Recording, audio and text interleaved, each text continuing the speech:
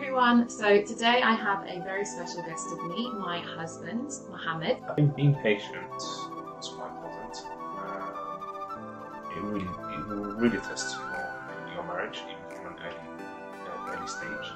And we're going to be talking about something that we went through together at the start of our marriage.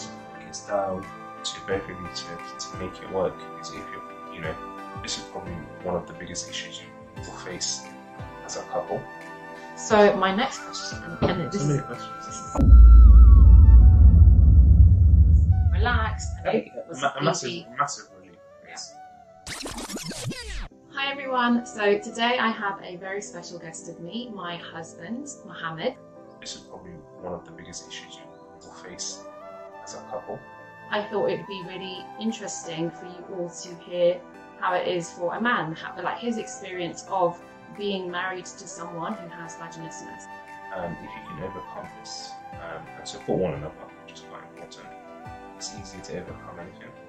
Don't force it, don't rush it, don't pressure your wife into it. Once you've overcome it, you just look back at it and say, you know, did I really just overcome this?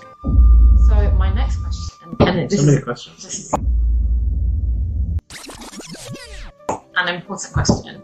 Hi everyone, so today I have a very special guest with me, my husband, Mohammed. How did you feel that we were finally able to have penetrative sex and there was no pain? I went through a condition called vaginismus. I wasn't telling you to stop. Yeah. I wasn't telling you it's too painful. I wasn't saying those things. I thought it would be really interesting for you all to hear how it is for a man, like his experience of being married to someone who has vaginismus. I was relaxed, and it was massive